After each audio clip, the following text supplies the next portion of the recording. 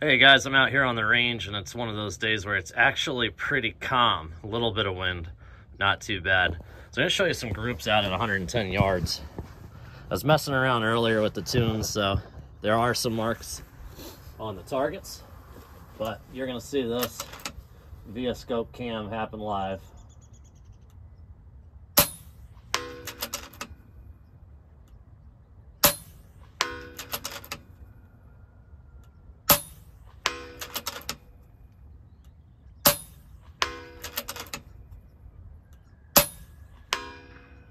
So that is not too bad. That's not adjusting for wind at all. Now, as the groups change, let's adjust a little and see if we can keep it tighter.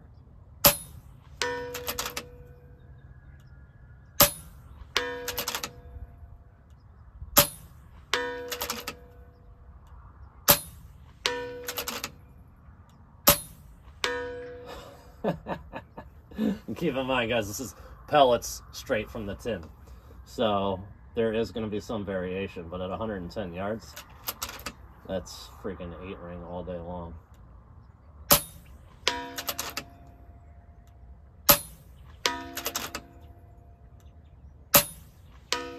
Well, that one got away. Back up in there.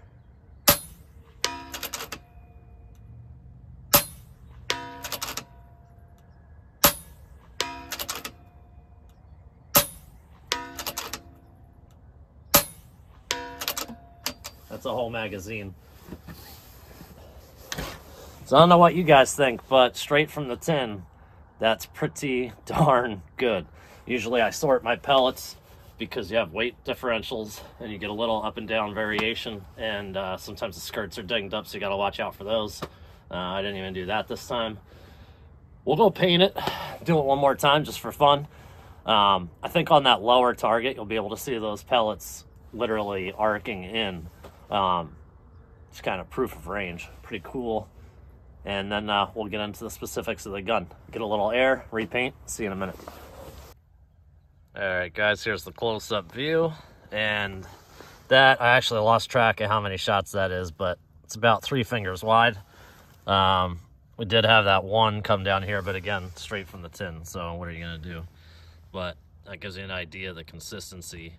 All of those shots would be landing in the 7-ring or better, most of them in the 8. Once I started to adjust a little bit, you got really, I think that's 4 different impacts right there. Pretty cool. Let's do it again. So we are all painted up, loaded up. Let's go one more time at this and try and get most of it in the view here. Now, believe it or not, air guns are the opposite of firearms in terms of warming up. What we're actually doing is cooling the barrel down.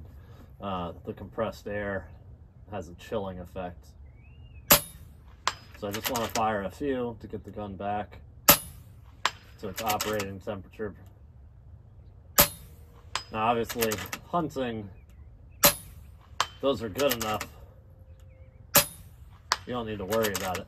But for competition, we're talking about millimeters, so it matters.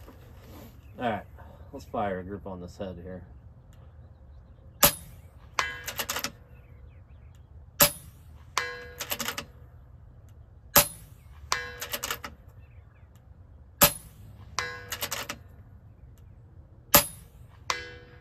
Oh man, I left that one up a little bit.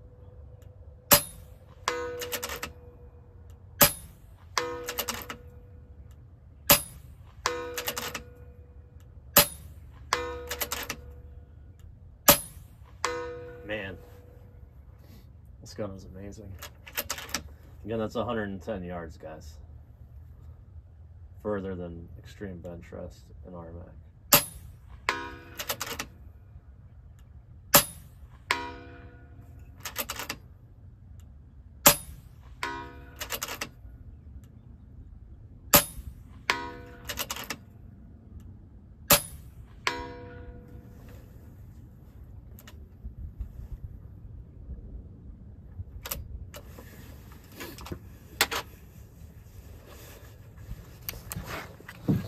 So, as I said before, these are straight from the tin, which means they're not sorted for weight. And what you'll get when they're not sorted for weight is some vertical stringing, sometimes a little horizontal, sometimes one will just go absolutely crazy.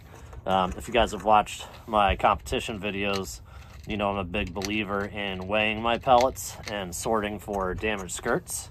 And frankly, it's the last thing in the world I actually want to do, so I never do it for practice.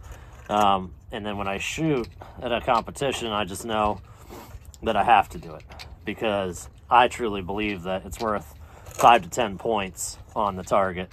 Actually, just last year, I came in 4th, and I did sort and I did weigh, but there must have been an air bubble in one. I had one flyer ruin my target. Would have been a 2nd place finish all the way down to 4th. So, something to keep in mind. Let's hit it here.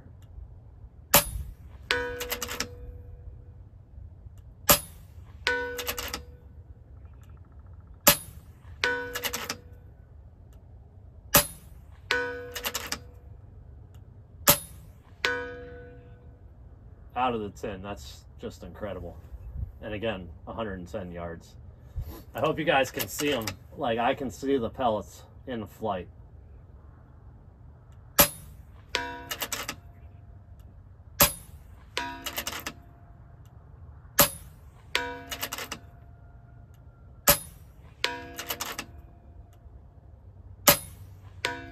Wow. So, I'm not here to just push FX rifles. I'm here just practicing. But if that doesn't make you a believer, I don't know what does. It's incredible consistency. Let's go over the gun a little bit in terms of what's on it. We've got standard magazine. We have the monopod from Saber Tactical. I absolutely love that thing. I've also got the adjustable butt pad, adjustable cheek pad. That gets me exactly where I want to be when I set up, get on the gun. Now, this huge rail on here is the Air Marksman rail backbone. I love it because what it does is it makes it one solid piece all the way through.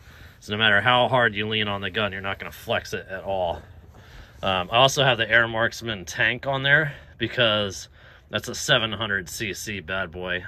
Just a ton of shots. I haven't even counted up yet, but on my current tune, it's over 3 full magazines.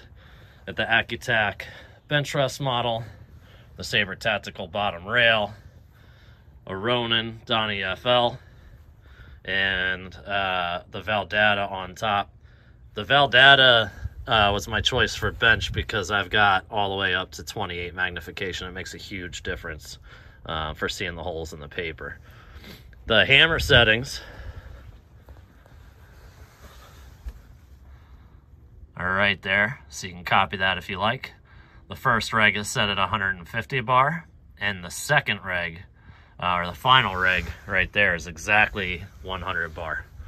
It's a really calm tune that lets the gun recoil and be happy. If you can hear the gun going off in the video, it's just, there's a calmness about it, we'll say. Recoils like a 22, yet it's a 30 caliber. And we're shooting those pellets 870 feet per second. Absolutely awesome. The other thing that I'll mention, forgot to say earlier, I do have a carbon fiber sleeve over the liner. I believe that helps stiffen it and make it more consistent. And I think the results speak for themselves on target. And, you know, Extreme Benchrest is 75 yards. RMAC and Northeast Airgun Classic are at 100. They, those last 10 yards we're shooting here are big yards because it's about as bad as it can be, right? We're over open water. And from 100 to 110, the pellet is slowing down so much. It's crazy. But I hope that you dug the candid groups with scope cam going, and the breakdown of the rifle. If you have any other questions, happy to answer them. But in terms of what am I going to be running at comp this year, you're looking at it. Friggin' awesome. Perfect. 3, 2. Done.